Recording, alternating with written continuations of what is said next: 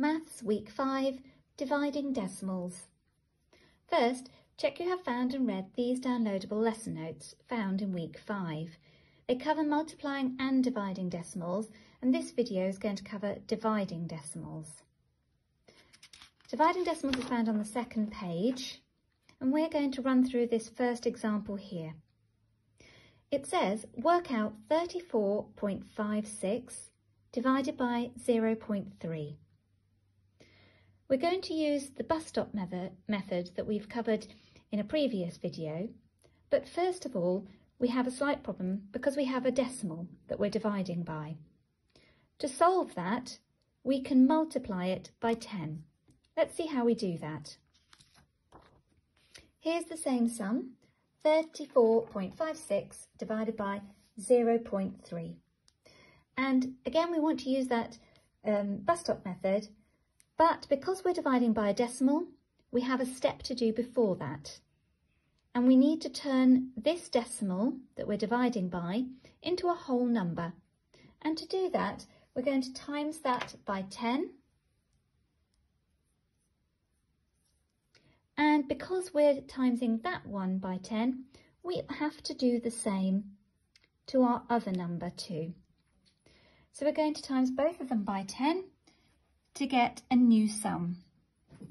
When we times by 10, it means that each of our digits moves one column to the left into a larger column. So here, if I put my decimal point in the same place, my 3 is now on the other side of my decimal point, and it's now a whole number because it's in the units or ones column.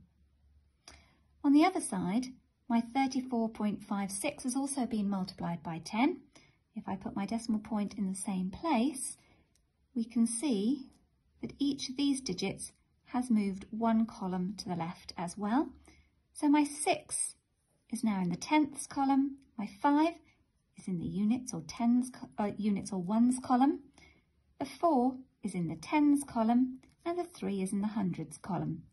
My new number is 345.6, and I'm dividing that by 3. It doesn't matter that this number is a decimal, but I do need to divide that number by a whole number. I don't need this decimal point here on this side because there's nothing after it. Now that I've got, the number I'm dividing by is a whole number, I can use the bus stop method. So first of all, I'm going to put the number I'm dividing by into a bus stop. 345.6. And the number I'm dividing by goes to the left of the bus stop. Now, I can divide each of these digits in turn by 3. So first, 3 divided by 3. How many 3's can I fit into 3? 1. 4 divided by 3.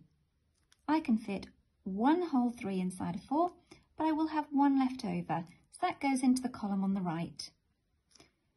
That now makes 15 in this column. 15 divided by 3 is 5. Notice how each time my answer goes on top of the bus stop.